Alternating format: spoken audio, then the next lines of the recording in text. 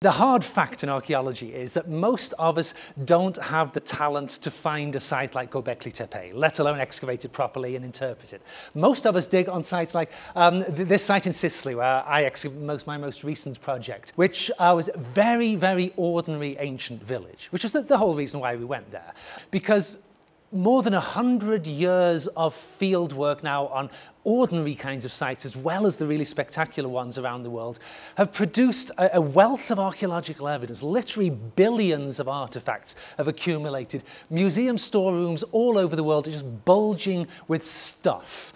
And not only do we have billions of objects to work with, we've also had a real revolution in the kind of techniques available to us, of new natural science techniques that change the whole way we can look at this evidence. I mean, over here, this sort of space alien stuff you see on the left, this is ancient pollen remains, hugely magnified, important source of evidence about diet. Here you see the extraction of ice cores from Antarctica, major source of evidence for ancient climate change. The new scientific techniques combined with the billions of artifacts now available, and then we feed them back into the more traditional sorts of literary evidence. And here we've got a papyrus of the beginning of the New Testament book of Matthew. Put all these pieces of evidence together.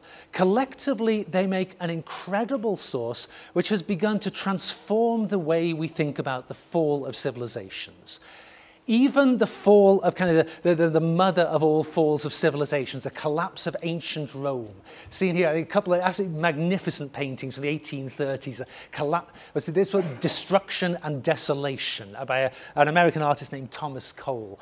You know, people have been thinking about the fall of Rome for centuries and centuries. There was a German book published 30 years ago which listed more than 200 theories that had been put forward for why the Roman Empire fell.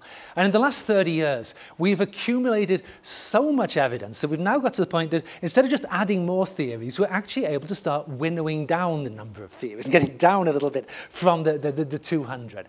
And the sort of things that we are now beginning to put together about the fall of ancient Rome, one of them is driven by new techniques of excavation. This is a reconstruction of a post-Roman village in England, dating to the 7th and 8th centuries. When I started in this field in the 1970s, one of my first digs was on a post-Roman site. And back in those days, we would have been really lucky to have known how to recover the traces of buildings like this. Now we have enormous amounts of evidence from these settlements, and we're beginning to realize things like the old theories about the barbarian invasions of Rome. The numbers of people involved were much, much smaller than we'd thought. Over here on the right, I was seeing an ancient DNA lab, which is one of the main ways we've been able to figure out. The numbers of people involved, much smaller. The movements of populations, much, much slower than we'd previously thought. From evidence like tree rings, we now understand the role of climate was much bigger in the collapse of the Roman Empire than anyone had ever guessed. So too the role of disease. Here we've got a plague pit excavation going on in France. Many new sources of evidence beginning to change our picture of how the Roman Empire fell. And also, we're able to put together a new understanding of the fall of the Roman Empire with similar sorts of evidence from more and more ancient collapses around the world. And on this slide, we've just got a 2,000-year span across halfway around the planet of the collapse of other ancient civilizations. Here we've got Knossos on Crete. There's a great collapse in the East Mediterranean around 1200 BC. And over here, about 2,000 years later, the Maya site of Tikal. With this huge comparison set now to compare all the different ancient collapses and ask ourselves whether we can begin to draw out some general theories about how civilizations collapse. And actually we can go all the way back to about 2200 BC with this sort of analysis now. The collapse of the Akkadian Empire in what's now Iraq. And it's a site called Tel Leilan, which is, you see right up at the top on the map here, where in addition to the usual sorts of things like great palace remains were dug up there. Also, this was the first site in Iraq where the study of ancient soil sediments began to show that the collapse of this Akkadian Empire around 2200 BC seems to be driven very, very heavily by climate change. We've got a number of recurring features beginning to emerge. And in fact, in my own thinking about this problem, the collapse of civilizations, it seems to me that in every major collapse, we have basically 5 factors that almost always crop up. I like to call them the 5 horsemen of the apocalypse. They show up again and again. The first of them is major uncontrollable population movements, which kind of overwhelm what the societies of the day are able to deal with. Following on from that, and often driven by it, is the rise of major new epidemic diseases, often created by disease pools which had been separate, now being merged by the population movements. Coming along with the population movements, epidemic diseases, we also tend to get the collapse of states, state failure and increased warfare. On the back of state failure and increased warfare, you tend to get the collapse of trade routes and massive famines.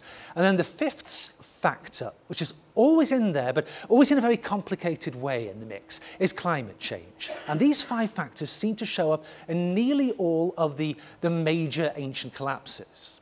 Now, if you're sort of dropping in on lots of different sessions here at Davos and the conference, you will, of course, find people talking about all 5 of the 5 horsemen of the apocalypse. In fact, it's probably hard to go to a session where at least 1 or 2 of them are not going to come up.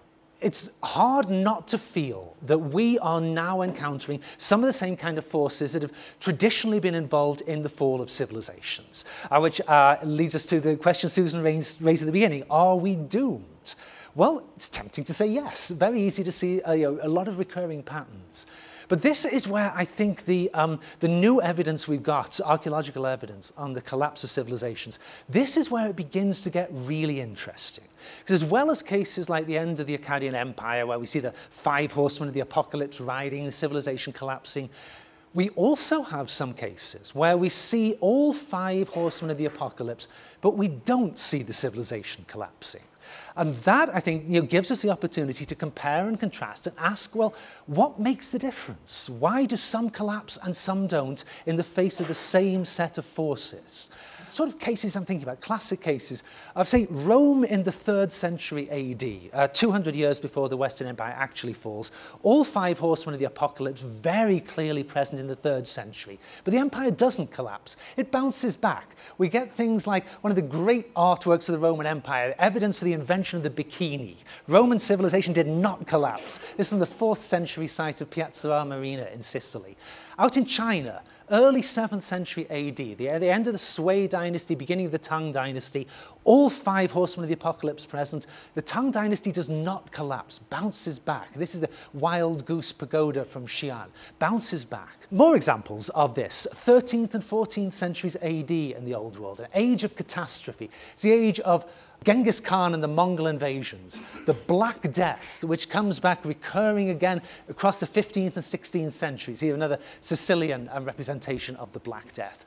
Terrible things happening, all 5 horsemen of the apocalypse. We don't see a collapse. So what makes for the difference? I think that is the interesting question here. And I think we can begin to see a pattern here too. Sometimes important factors are quite small. The decisions of individual statesmen can be hugely important. I mean, here we see the emperors Gaozu and over on the right, Taizong, early 7th century Tang Dynasty emperors in China. These were men who really understood the workings of steppe nomad society, made brilliant political and military moves, played a major part in averting the collapse of the Tang Dynasty before it even got going. So one conclusion I think you can safely draw is that really good leadership matters. Here we are at a conference full of global leaders. I think the message of global leaders is try harder. This is what I think one of the things we learn. We also, though, I think, see a couple of more systemic factors which come up again and again in the cases where we don't see the collapse of great civilizations. One of these is that a difference between the societies that collapse and those that don't tends to be the rate of economic growth. If the economies are growing faster than epidemics are wiping out the population and trade routes are collapsing, that is a major positive force for the civilization not collapsing. Second big thing is the role of violence. If the societies are able to contain people who think violence will solve their problems, they're much less likely to collapse. These are interesting conclusions to draw for thinking about our own situation in the 21st century. You're on a tightrope, basically, when the 5 horsemen of the apocalypse start riding. You're on a tightrope.